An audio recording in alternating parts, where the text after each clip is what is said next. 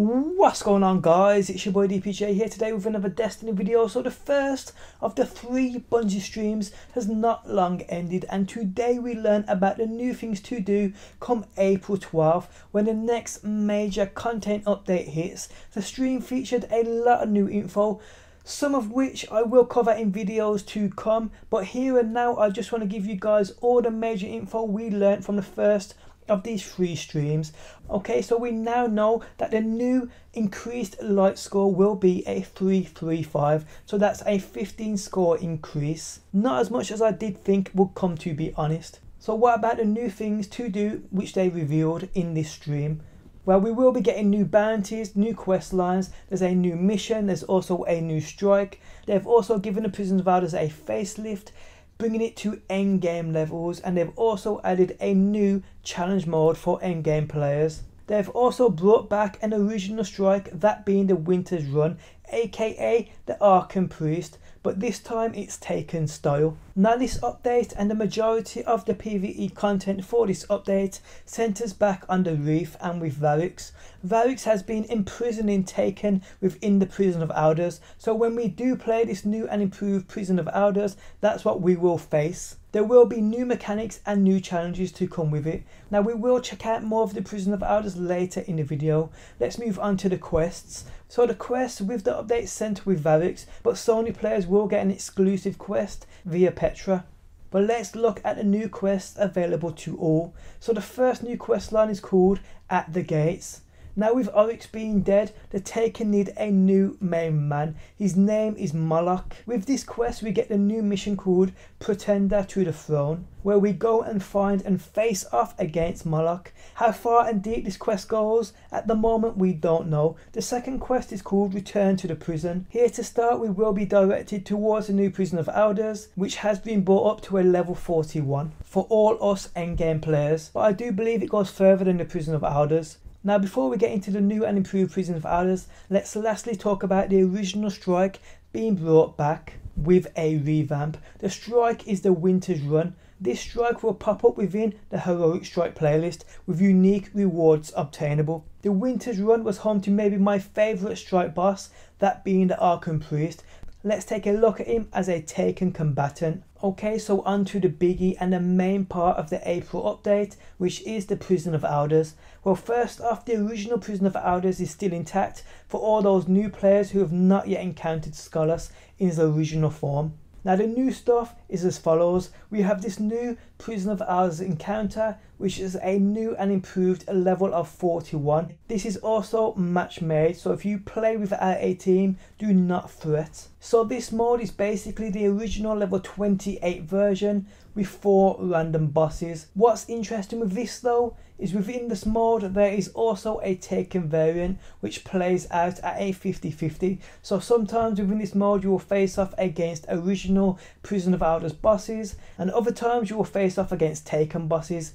Within this mode you'll be able to unlock a chest upon completion, and the amazing thing is, well actually 2 amazing things, you can run this as many times as you want within a week and keep collecting that loot, and you also no longer need a key to open a chest at the end, which in my opinion was the worst thing about the original Prison of Elders. Within this mode as well you will also earn Vanguard marks. Rewards from this version though, I can confirm will only help you hit that 320 light score. Once 320 has been hit, which is a recommended light score for what awaits, which is the new Prison of Elders challenge mode, the Challenge of the Elders.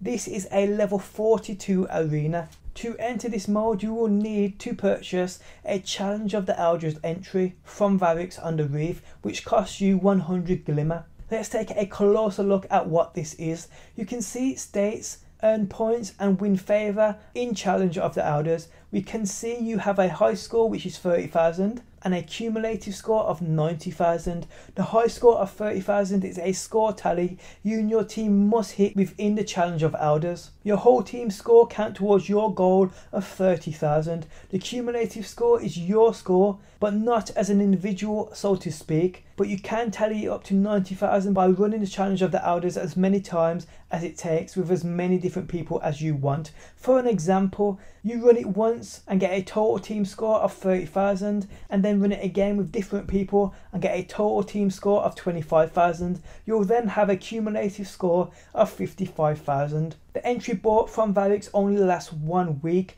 and the rewards are as follows. For the high score of 30,000 once achieved, you will receive up to a 335 light score weapon. For the cumulative score, you will receive up to a 335 light score armor. So that is how you get up to a 3-3 max light score. It's by running the challenge of the Elders week in, week out. It's important to note though that each week the challenge of the Elders will have 3 schools, aka modifiers. One of these schools will be a score bonus. On stream we saw that it was precision kill bonus. So precision kills give you more score towards your targets of 30 and 90k. Each week the score bonus will change. There are 4 individual score bonuses, but then paired with the other 2 modifiers there are a possible 16 different challenge variants in total, so 4 months worth. It's also important to note that this is not matchmaking, so you will need to find a team. Another thing with the score modifiers, I believe as the rounds go up, the score obtainable for that increased point modifier increases. More about Challenge of the Elders. It's a 3-round activity made up of 8 different bosses. There is no treasure room at the end. Challenge of the Elders is purely for score for your entry, which is your form of rewards here. Like I said, it's 3 rounds, but these rounds are timed at 5 minutes. Once that time is up, Variks starts to take away your score. Also, as well as score for killing, a bonus score for whatever the modifier is. In this case it was precision kills. You also get points towards your score for orbs created. I am coming to an end of the video now, but just to add, there will be 3 weekly bounties available via Variks, which will give you House of Judgment rep and experience. These bounties are for the new Prison of Elders mode and also the Challenge of the Elders. But that is it, I believe, guys. That's what I and we have learned via the stream of what to do come April 12th. Next week we get to see what we can earn, which I'm super pumped for. What I will do now is go through the stream once again and see if I've missed any minor details which I think are worth covering, which I may have missed, to be honest. But guys, I hope you enjoyed the video. Do drop a like, I do appreciate the support. Tell me what you think about the return of Prison of Elders and what it might offer, and I'll catch you guys on the next one. Peace out until next time. Peace!